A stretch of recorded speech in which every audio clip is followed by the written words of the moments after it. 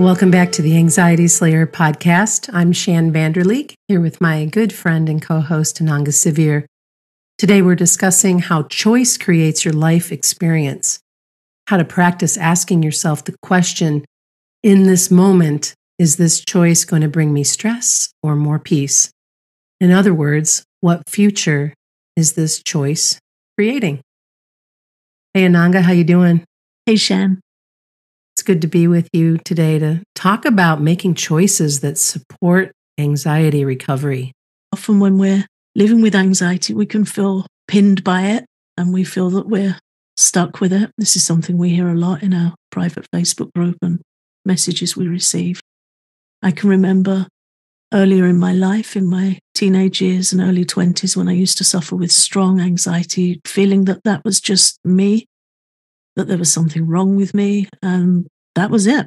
That was how I was going to have to, I couldn't even call it live, I would say exist. So when I started looking into ways of finding help and discovered that there are so many things we can do, even changing our behaviors and our attitudes that can help us live a more peaceful life and help us find freedom from anxiety, that was a huge thing for me. So I think this is a helpful thing to discuss.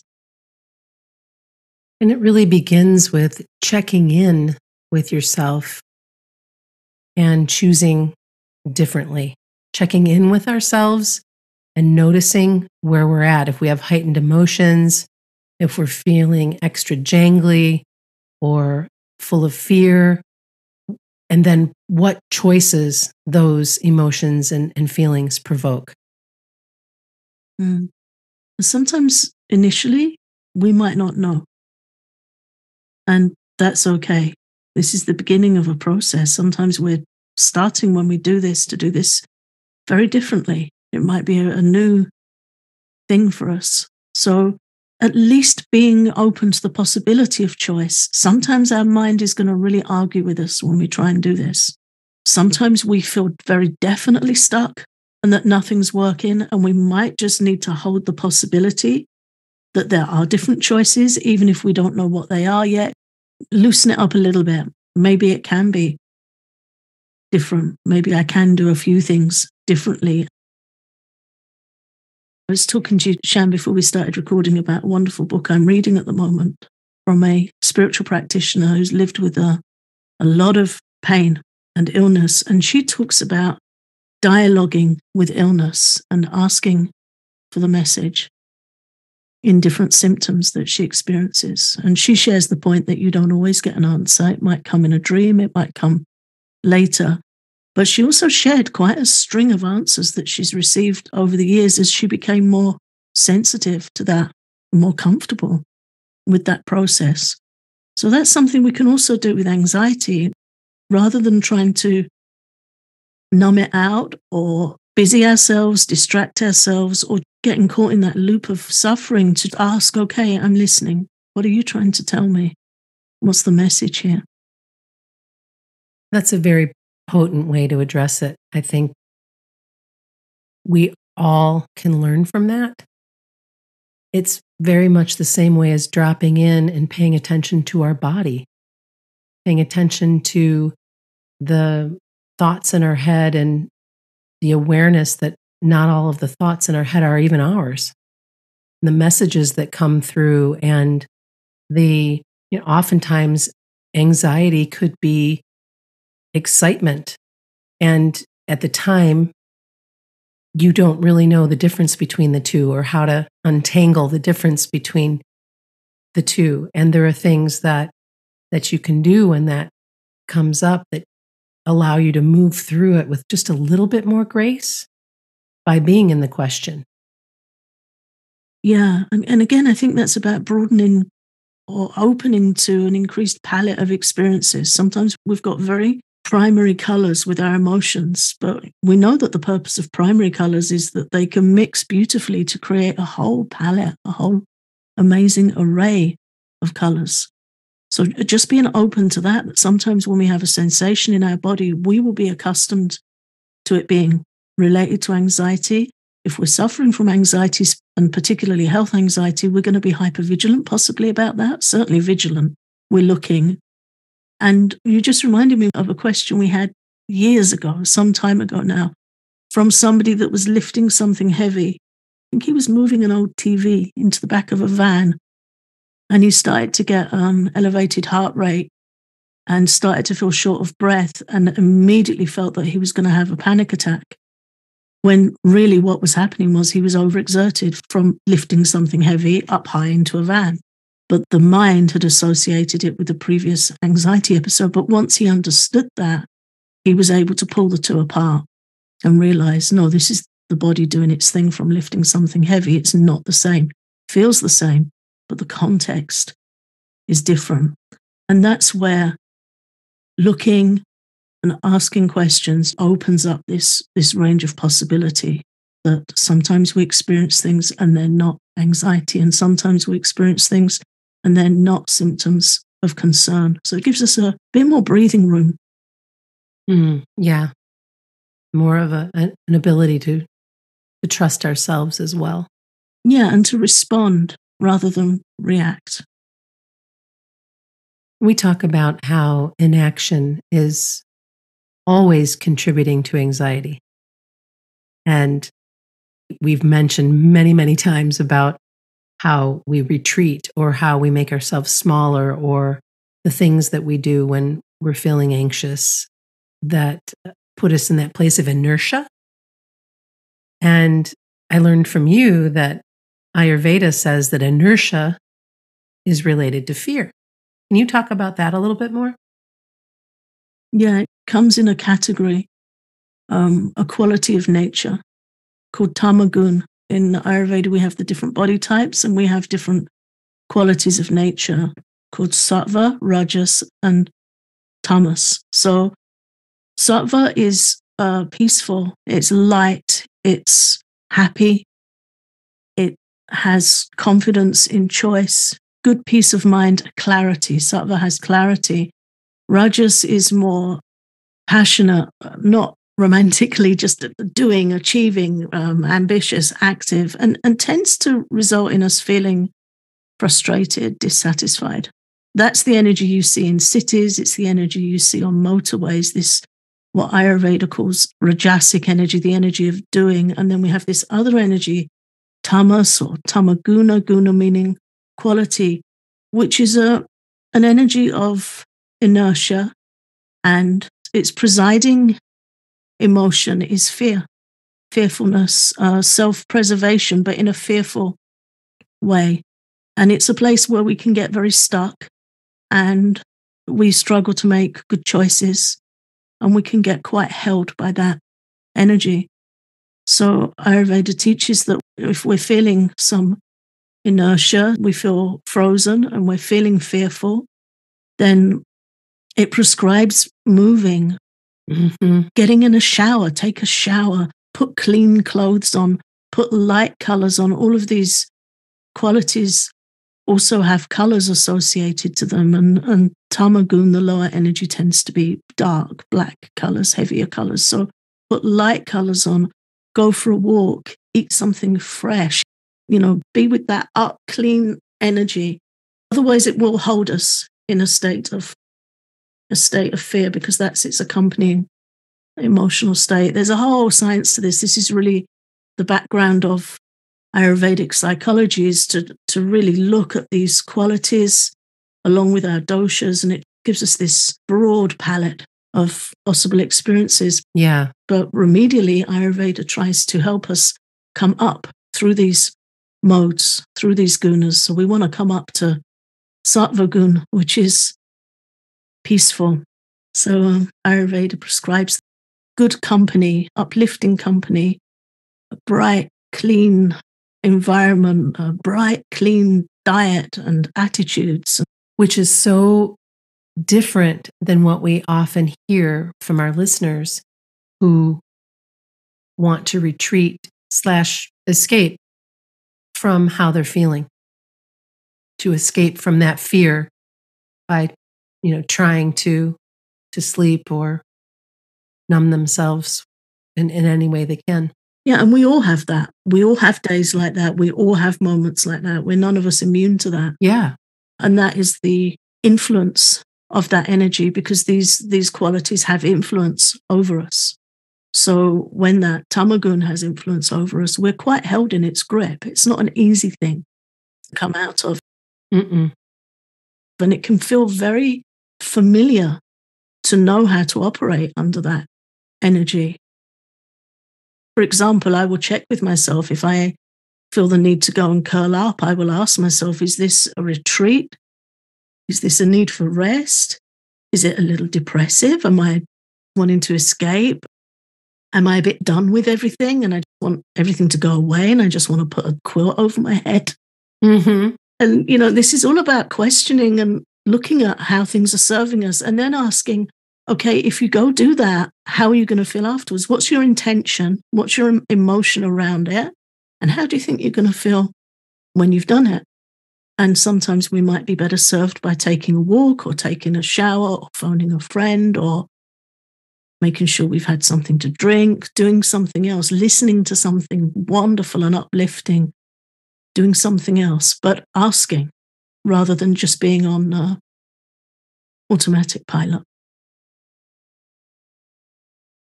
You made notes about the doing cure from poet Michael Rosen. What's that all about? This is something I read recently in the Guardian newspaper. It was a wonderful interview with a poet called Michael Rosen, who had lost his son 20 years ago. He shares something he calls the doing cure, which really spoke to me as, again, a remedy of this lower energy, this tamagun that can hold us. And he spoke of the joy of just doing the most simple tasks that are taking care of things. It might be pulling some weeds in the garden, painting something. Here yesterday, we had some sunshine for the first time in a while, and I went out and checked on my herb pots and had a little bit of a cleanup outside just for a few minutes, but I felt so good for it, to take care of something, take care of some small tasks. So that's his reference to the doing cure, is the little things we can do that just help us keep going, keep forward, even when we may have suffered something catastrophically painful. Yeah, and it doesn't have to be catastrophic either. It could just be one of those days, one of those challenging days where if you can do even one thing, that might be everything. Yeah, definitely. I always respect people that share simple processes when they've been through big things. Mm-hmm. But yeah, you're right. And sometimes we wake up and feel like we can't face the day ahead. We might feel overwhelmed. Everything might feel too much. The mind might be objecting in our head and saying, I just don't want to do anything. Yeah, there are days when the simplest thing, having a shower, putting on clean clothes, it's a triumph. It's a good thing to do. And those things need to be acknowledged and noted because they are the little steps forward. It's one of the reasons why I still love to make lists, even though there's so much of our worlds now are online and our calendars and all of that. But being able to cross something off of a list on a day where I might be a little bit sideways is, there's just something about it. It comes back into this, oh, you know what? That's good. And if you can do that, maybe you can do this next thing. Anxiety Slayer is sponsored by BetterHelp. There is no question that when you're feeling good, you can experience a sense of being in the flow of life. But sometimes life can throw you a curveball, and you might find that you need some extra help, some extra support. Back in 2020, when my daughter was going off to college in the throes of the pandemic, I found myself in a challenging place. And working with a therapist helped me settle my mind and settle my worries about her.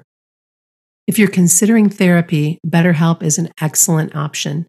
It's convenient, flexible, affordable, and entirely online. Simply fill out a brief questionnaire and get matched with a licensed therapist, and you can switch therapists at any time. If you want to live a more empowered life, therapy can get you there. Visit betterhelp.com/slayer today to get 10% off your first month. That's BetterHelp, HELP.com/slayer.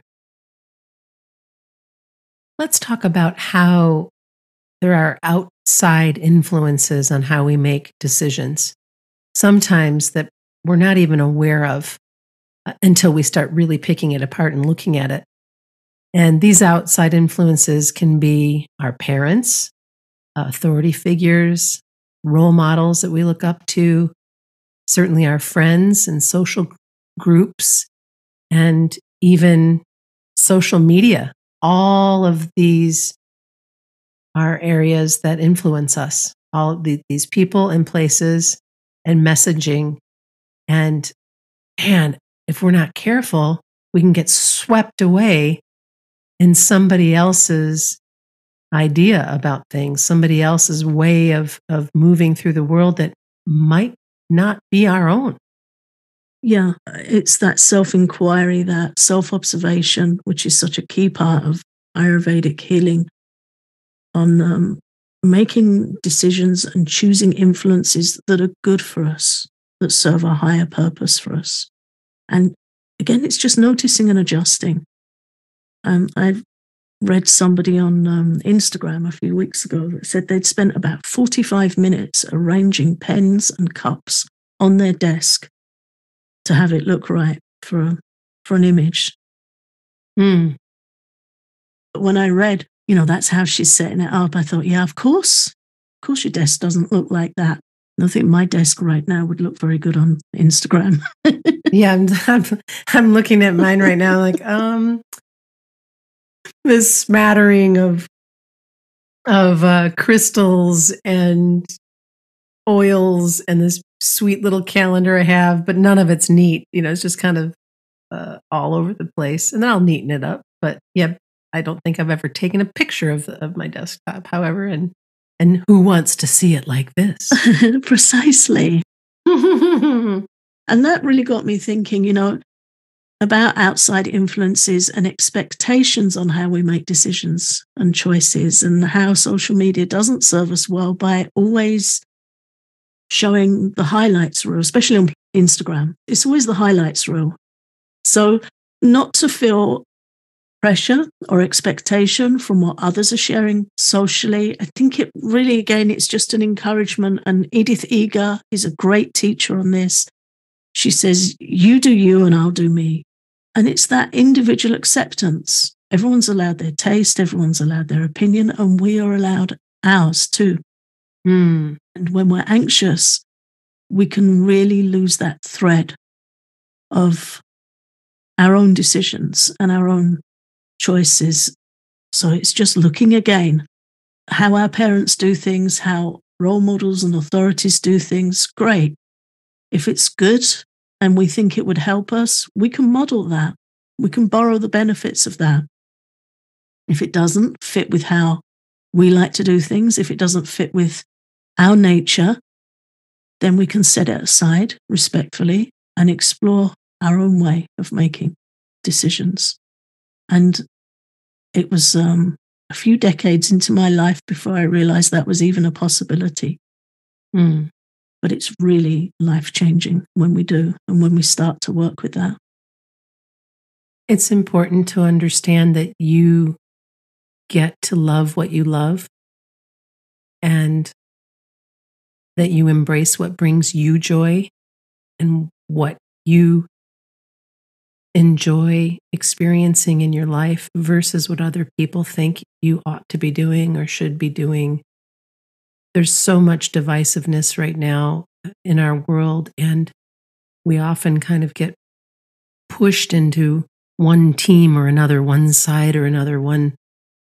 And it doesn't have to be that way either. And we can just kind of carry on with our lives without having to comment on every little thing that comes by. Like, I think of social media and all the people who, so I put a post up and you don't agree with it.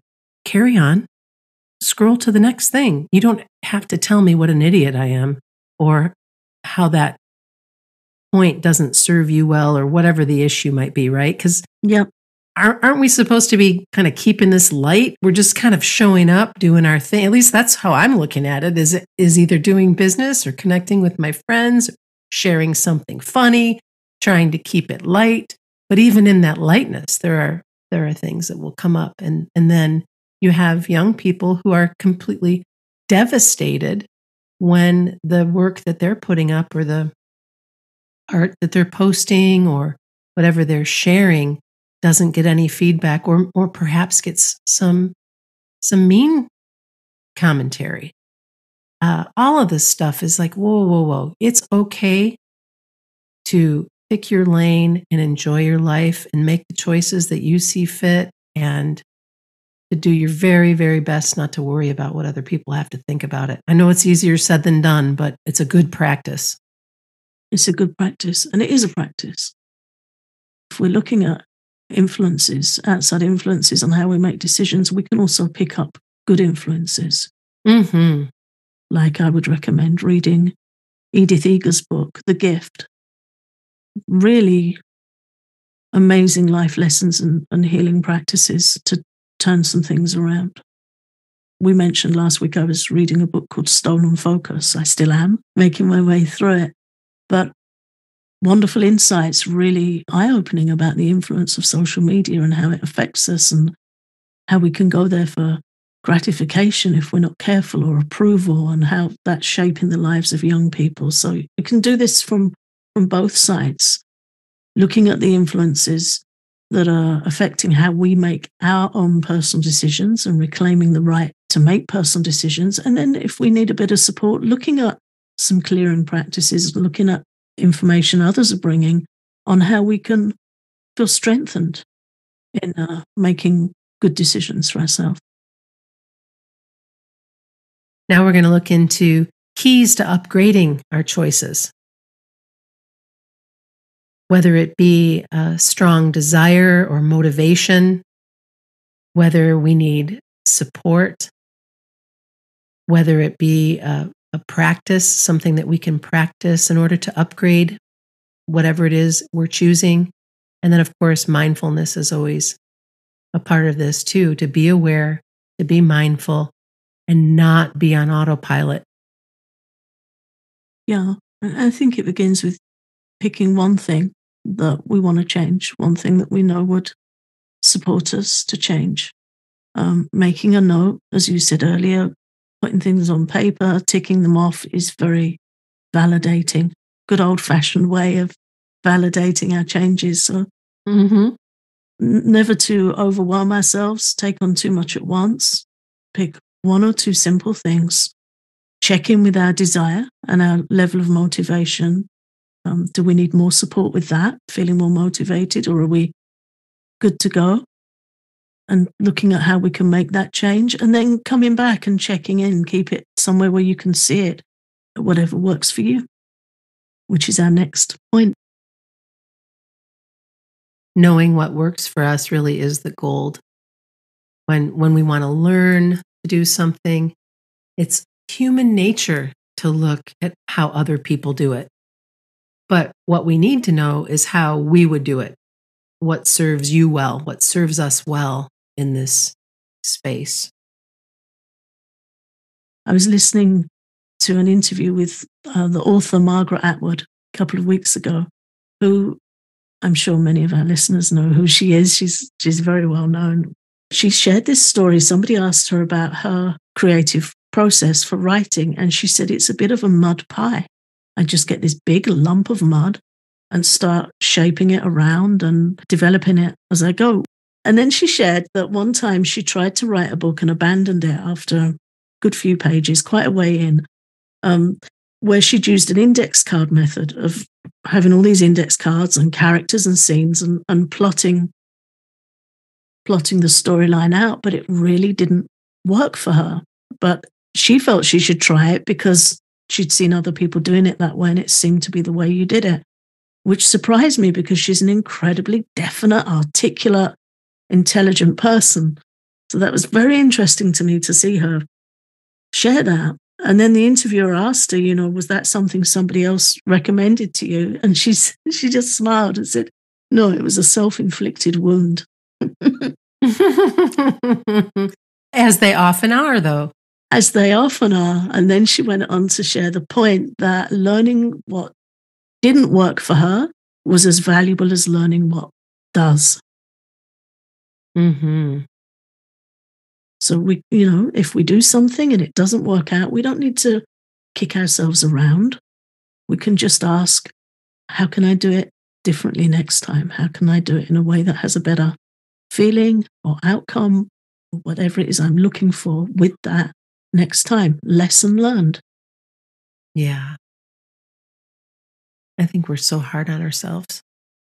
We're very hard on ourselves, and we don't tend to explore what works for us.